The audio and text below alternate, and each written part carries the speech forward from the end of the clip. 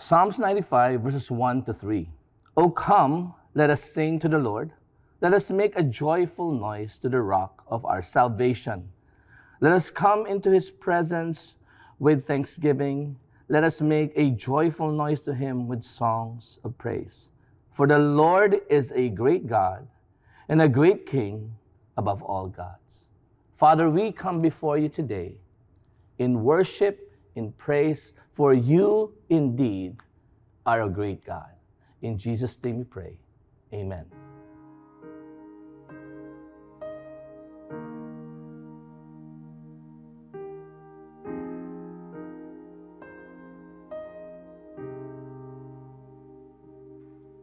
May your praises live in every word we speak, and with every gift of breath we breathe you in. All the works that you have done consume my heart. Who in all the earth compares to who you are? Who in all the earth compares to who you are? 1,000 hallelujahs, God, we lift into your name. 1,000 hallelujahs, God, we lift up once again. All creation lift its voice, declaring to the end, oh Lord, how great you are. How great you are.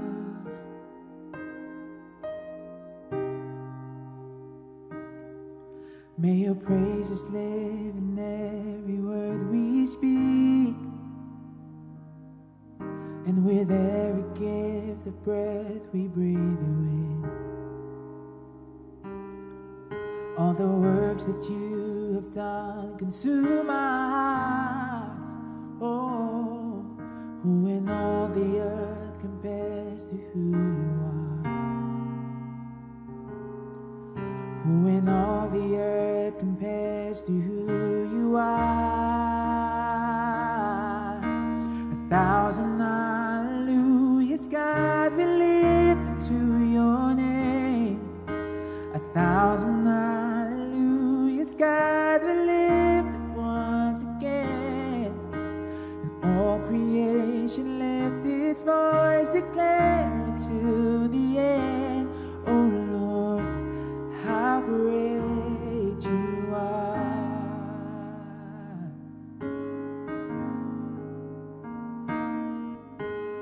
You are holy, strong, and mighty, everlasting God.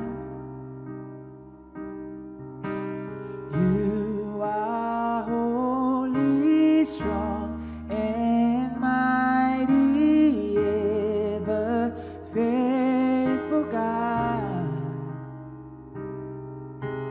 You are holy, strong, and mighty, everlasting God.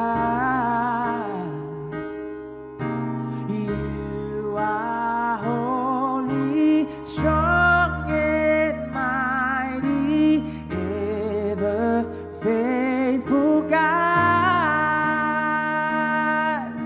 1,000 hallelujahs, God, we lift to your name. 1,000 hallelujahs, God, we lift it once again. All creation lift its voice, declare it till the end. Oh Lord, how great you are. Oh Lord, how great you are. Oh Lord, how great you are.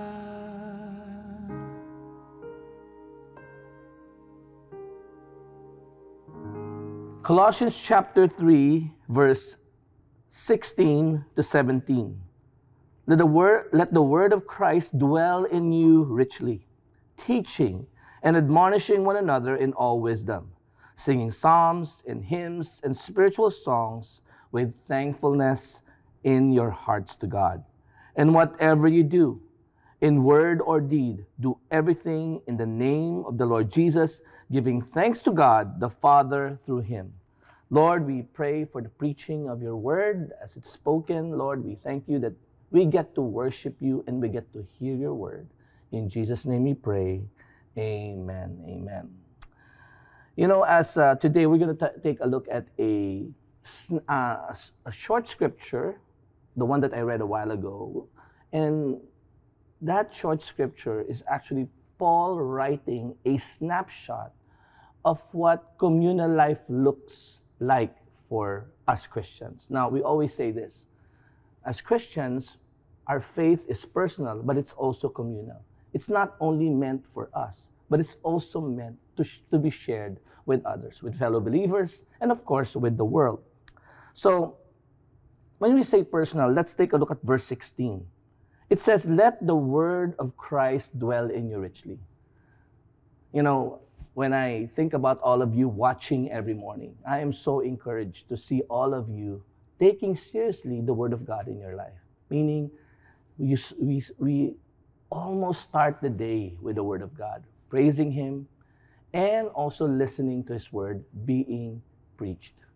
That is one of the ways we let the word of God dwell in us richly. And I know over and above this, you also have your own private time, devotional time with the Lord. And of course, our victory groups, which is a communal aspect of it. But still, it's a means by which the word of God dwells in us richly. And Paul admonishes us that in our personal walk with God, we need the word of God to be, the word dwell actually means to be at home. We need the word of God to be at home in our hearts. I remember the time when I was still early on in my walk with God. When I would read certain parts of scripture, it doesn't sit right with me. I realized as I read this verse today that at that time, the word of God is not at home in my heart. It's not dwelling in it. When you say dwelling, you know, it's like when you're at home, you are comfortable, you could just rest. But if you're in another place, even though you are welcome in a friend's house, it's not the same as your dwelling place. In the same way, when Paul talks about let the word of Christ dwell in us richly, it is my prayer that as we grow in him and as we continue to hear God's word and to read it, to have our devotional life, and even listening to our morning worship and prayer every day, it is my prayer that the word of God, as we grow in it, would become at home in our lives. That even though the world may have different ideas, even though the world may present to us different truths, we will still stick to the word of God. That the word of God is richly dwelling in us. That the word of God is at home in our hearts. That when we read it, we feel comfortable. We know that it is the right thing. We embrace it. That is my prayer for all of us, especially as we have this personal walk with God. This is the aspect of personal faith. But you know, Paul does not stop there. He proceeds to talk about the communal aspect. Why do we have this word of God dwell in us richly? Well, one, of course, because we want to grow in our knowledge with God. But he proceeds into saying this. In verse 16, he continues, teaching and admonishing and singing psalms. So let's talk about those three things. First, teaching. So it's not just enough that the word of God is dwelling in us. Part of communal life, part of being in the church is us sharing and teaching what we have learned. And I believe the reason Paul admonished or it was an imperative of Paul for the people or the saints in Colossae to teach one another is because he knows that one of the ways we get to know the truth more and more is if we start teaching it. Truth that we just hear is truth that is, we know, it's information, it's data. But when we start to teach these things, when we start to pass it on to others, this no longer becomes information. We start to study it deeper. I think we all would agree that there are certain subject matters, even in school, that when we heard it from the teacher, we know about it, but when we attempted to teach it to others, particularly for parents, when you start teaching it to your children, your knowledge of it became deeper. So part of really letting the word richly dwell in us is not just us receiving the word through the preaching, through this morning worship and prayer, through reading the Bible. Part of it is teaching it to others.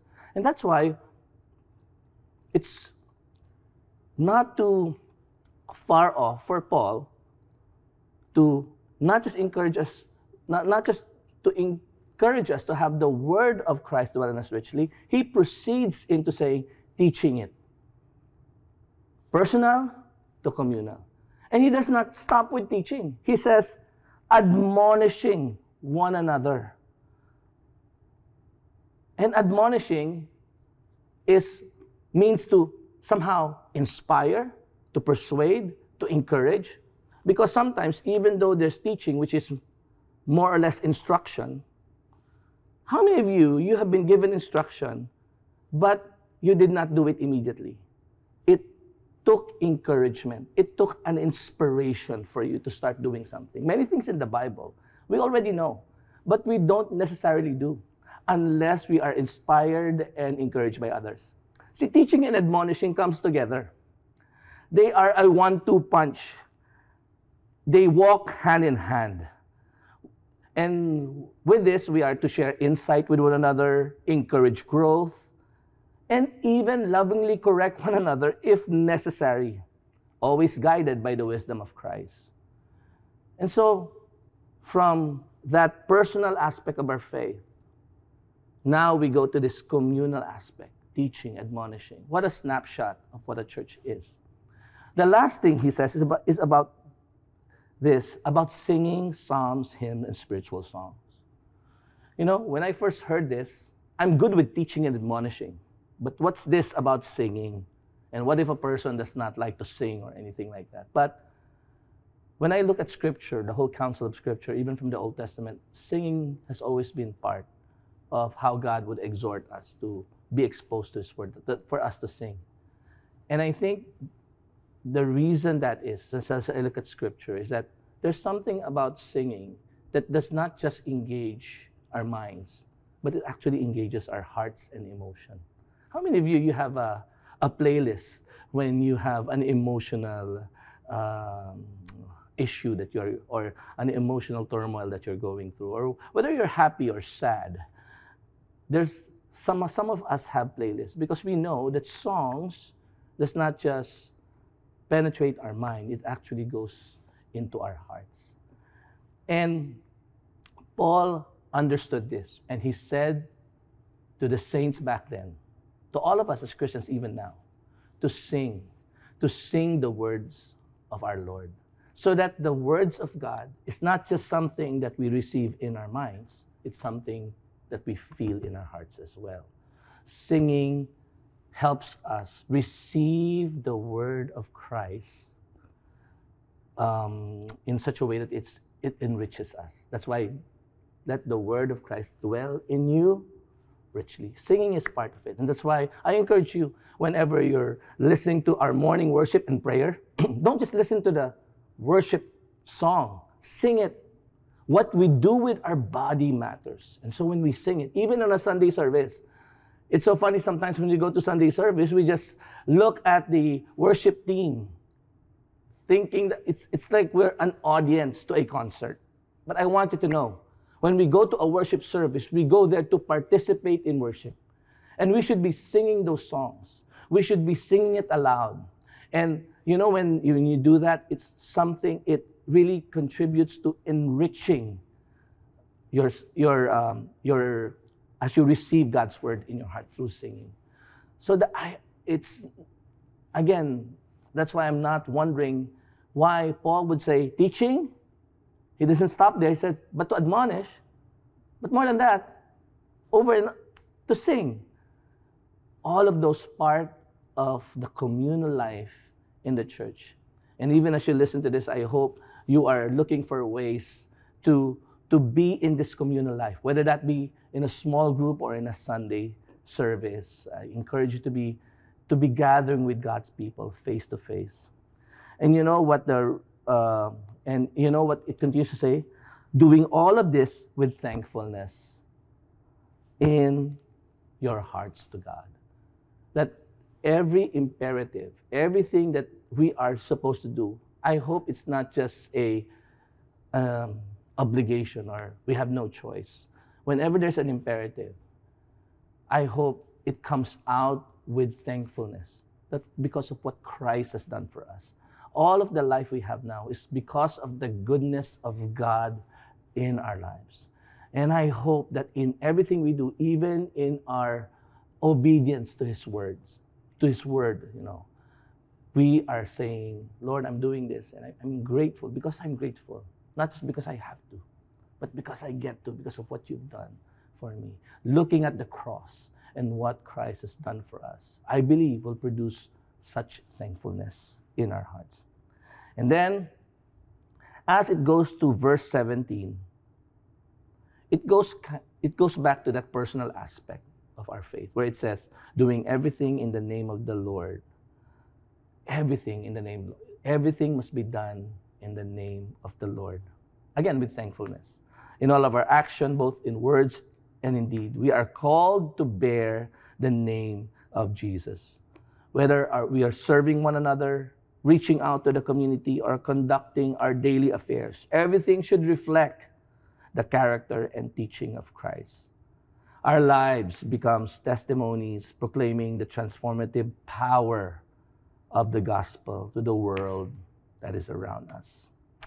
So this is my prayer, that we would indeed prioritize the study of the Word. But this is not just for us. Again, as we go through our life, may we not forget the communal aspect of our faith, being an active part of the body of Christ, His church, and being part of those who do not only receive, but also give through teaching, admonishing, and even singing with thankfulness in your heart. Again, because of what Christ has done for us, it is the only recourse is to have an attitude of thankfulness and gratitude to Him.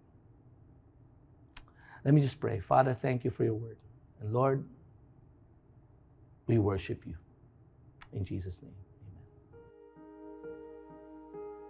amen. You are holy, strong, and mighty, everlasting God. You are holy, strong, and mighty, ever faithful God. You are holy, strong, and mighty, everlasting God. You are holy, strong, and mighty, ever faithful God. 1,000 hallelujahs, God, we lift into your name. 1,000 hallelujahs, God, we lift it once again. All creation lift its voice, declare it till the end. Oh Lord, how great you are. Oh Lord, how great you are. Oh Lord, how great you are.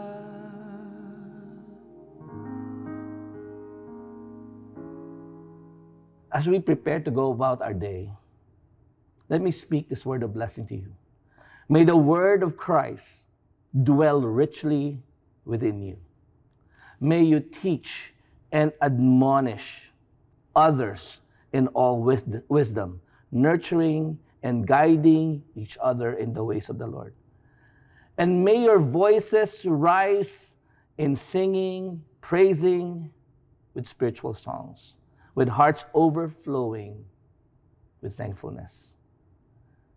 And as you go about whatever you're doing today, may every word spoken and every deed done be carried out in the name of the Lord Jesus, reflecting His love, His truth, and His glory. God bless you.